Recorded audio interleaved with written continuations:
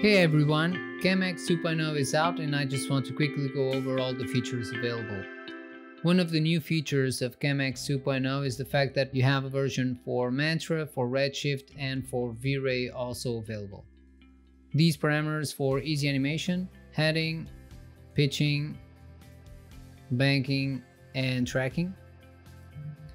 These are all still available. You also have your master position, which you'll have access to just hitting enter in the viewport. The other options that you have are the typical camera controls, which now include the camera resolution list.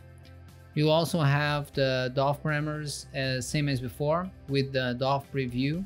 Next, you have a new feature, which is a HUD Display, which allows you to fill the corners of your frame with any type of information you might want.